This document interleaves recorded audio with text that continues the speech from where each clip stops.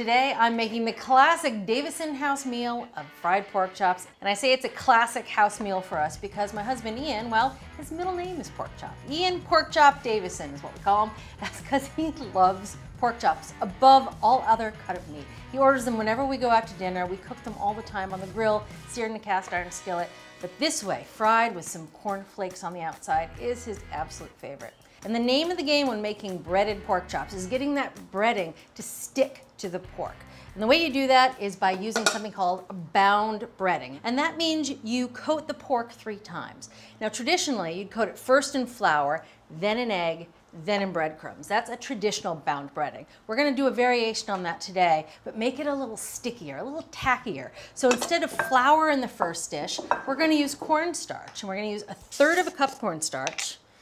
And as with any sort of breading scenario, you want nice shallow dishes so that you can go from one to the next with your piece of meat or fish. So into this first one goes cornstarch.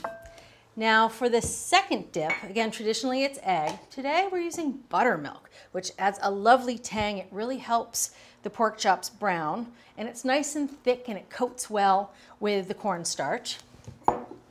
We're gonna give that a little flavor, which is easy to do by adding just a little Dijon mustard. Actually, it's more than a little Dijon mustard. It's a whopping 2 tablespoons of Dijon mustard. And Dijon mustard and pork chops are a classic combination. All right, now we're gonna add just a little bit of garlic to the buttermilk. That just adds a little bit of flavor. I like using raw garlic because I like that fresh, harsh bite. You could use garlic powder if you wanted. And to get the raw garlic into the buttermilk, I'm gonna use a rasp-style grater, which just turns the garlic into an easy puree that incorporates right into the buttermilk. There we go. Knock it off the back of the grater. Okay, so that's the buttermilk. All right, now for the last dish, bring out the cornflakes because I love their sweet flavor and that crunch on the pork chops is delicious. But we have to grind them to a crumb. And I have in the past put them in a plastic bag and just whack the heck out of them with a rolling pin, which is seriously fun. But if you pull out the food processor, you get a much finer texture, which I like. So we're gonna have 3 cups of cornflakes. I'm gonna add them right to the food processor. All right, I always keep these in the pantry. Nobody eats it as cereal. We just use it for pork chops. Now to this, we're also gonna add a bit more cornstarch. Again, that cornstarch will fill in the gaps between the cornflakes and just make an adhesive and crunchy coating. So another 1/3 cup of cornstarch, adding it right to the food processor. And we're also gonna add a little bit of salt and pepper, about 1/2 teaspoon of each. There we go. I'm gonna grind these up. You're looking for a uniform texture. Let's take a look. Oh, that's perfect. You can see there's no big pieces of cornflakes left. The cornstarch is really mixed in, and the pepper, you can smell that too. So they're nicely seasoned. All right, into a big bowl it goes. Set this aside. And now we're ready to bread the pork chops. All right, so let's bring out the star of the show, the pork chops. All right, so these are boneless pork chops. You can use bone in if you want, but given that we're breading them, and I love to eat every piece of breading, I like using boneless here. Now you can see that these pork chops are extraordinarily thin. They're just about 1/2 inch thick, and that's perfect because if they're much thicker, they take too long to cook and the coating will burn before they're cooked through. So these weigh about 3 to 4 ounces each. And if you can't find boneless pork chops that are this thin, you can ask the butcher to cut them for you or cut them yourself. Just buy a boneless pork loin. You can freeze it for 5 to 10 minutes to get it nice and firm. Use a sharp knife and just cut your own pork chops. Then you know it's from the same cut of meat and they're the same thickness. All right, we're gonna put a little salt and pepper on both sides.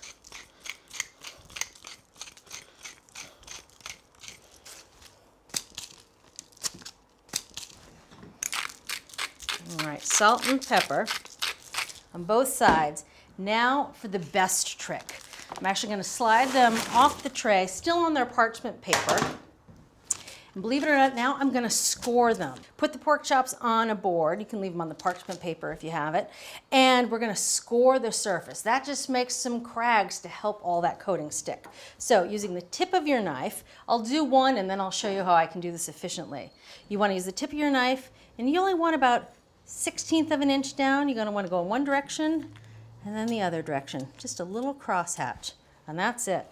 Now if you line your pork chops up, you can kind of do it all at once. So here, I'll show you what I mean. You got to do this on both sides. So just pretend it's one big old piece of meat. And then you do it in the other direction. All right, now we'll do the second side. You can do this before or after you season it with salt and pepper. Doesn't matter, as long as you do it before you start your breading. Now for the second side. The only thing you want to not do is go too deep. You just want to score the surface. That's it. So the pork chops are ready to be breaded. Now I'm going to take a wire rack, put it back on the baking sheet. And now once the pork chops are breaded, we're going to let them rest for 10 minutes on the sheet before we cook them. It's really easy to go from one to the next to your landing zone. Now, I always get my fingers fully coated here with this stuff. A lot of people who are really much more mindful about not making a mess use one hand for wet and one hand for dry. I start off thinking that, but then I just get into a big old mess. So I've learned over the years that once it goes into the wet, I have to use tongs. You want to let the excess buttermilk drip off. Oh, you can smell the mustard right into the crumbs. I usually do 2 at a time. I've also learned over the years, I love this cornstarch dredge at the beginning because it makes it super crisp, but it has a tendency to clump up. So using a pastry brush just to get into all the nooks and crannies and then brush away any excess is pretty important. Coat it. And that buttermilk just sticks so nicely to the cornstarch. And then if you notice, this pan's a little different than these shallow pans. It's got a taller side. That's because when it's in the crumbs, I like to do the shake. And it just keeps my fingers from getting too dirty because the crumbs will pop up on the other side. Okay, and there's one. Shake it off, and we're gonna use every bit of these crumbs. So try not to leave too much excess on each pork chop. All right, so working 2 at a time now. Make sure you get it fully coated in cornstarch so you don't want to see any pink.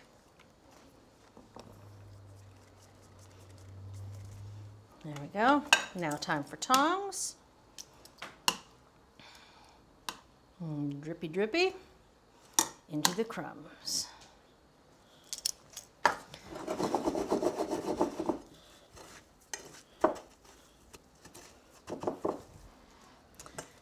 All right.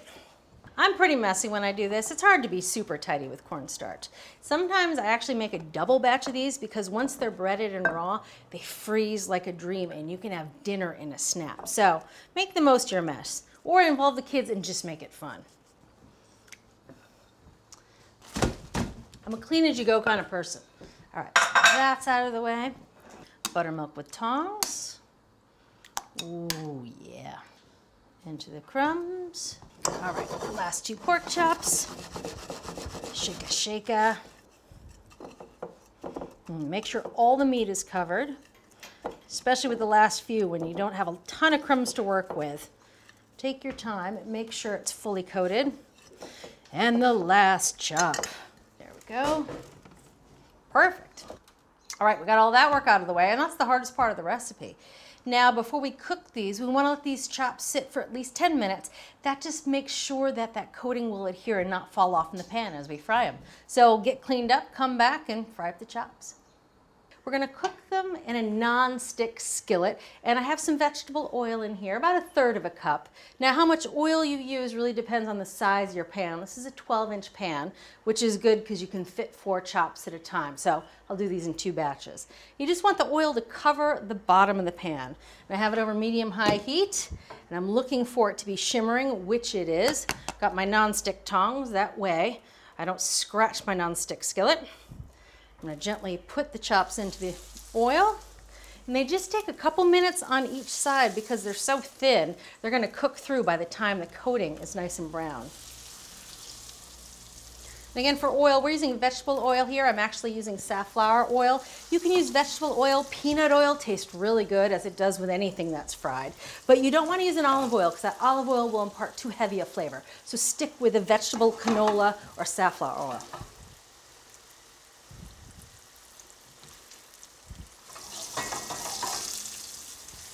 It's been a few minutes on this first side, and I'm going to check and see how the browning's coming along. And this handy tool, it looks kind of silly. It's a fish spatula. It's a non-stick fish spatula, so it's good for non-stick pans. I got this in the house just a few months ago, and we have used it non-stop. All right, so gently lift it up. Oh, perfect. Nice and golden. That is what a fried pork chop should look like. All right, I'm gonna turn the heat down a little bit for the second side just because I can see that that skillet's getting a bit hot and we don't want to burn the second side. And a few more minutes, we can do the second batch.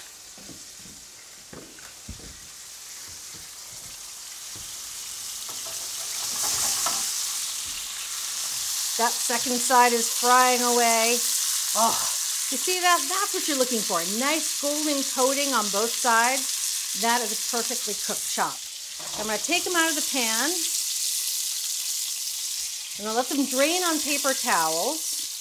Drain away any of that excess oil. Turn the pan off for a second. All right, so let's take a look here. Gorgeous. See how that's a little extra brown on the edge? That one's mine. I like them a little extra brown. And I'm going to keep these warm in the oven while we cook the second batch. All right, so now let's get the pork chops out of the oven. Oh yeah. Oh, they're beautiful, aren't they? Nice and crisp. Again, platter style. Oh yeah. Time to make a plate. Oh, where's my pork chop? There's my pork chop. Yes. All right, so, oh, can't wait to dig into this pork chop. And also, when Ian and my daughter eat pork chops, they admire the lovely crisp coating and then they douse the whole thing in applesauce. So it does taste good with applesauce. I'm a non-applesauce and pork chop person, so for me, I just eat it straight.